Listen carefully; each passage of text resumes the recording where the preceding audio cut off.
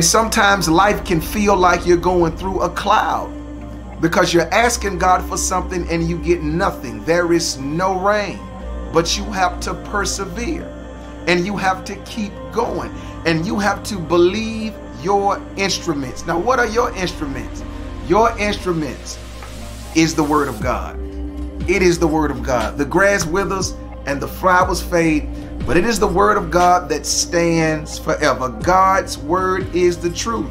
When you're disoriented, Jesus says, I am the way, the truth, and the life.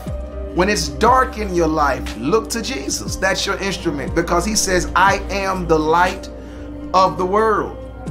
Whatever you need, God is your instrument. He says, I am the great I am. The Bible says he's a wonderful counselor, mighty God, eternal Father, Prince of Peace. Amen. Jesus is all that we need when we need it. He is our instrument. He's a bridge over troubled water. He's a fence around you to protect you. Whatever you need, Jesus is that.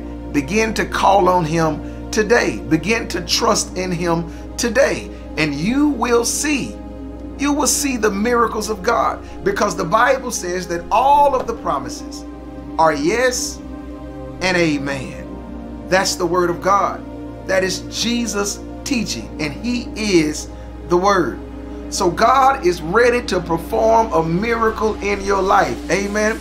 But you first have to have a burden. Burden. That means I care about people seeing the glory of God in my life. So I will trust God because I want his name to be glorified. And I will not stop believing God.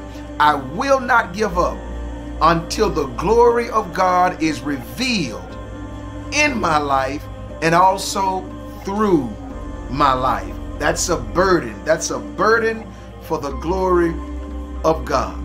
Have faith, believe in God, and watch his manifestations. Amen. Amen. God bless you.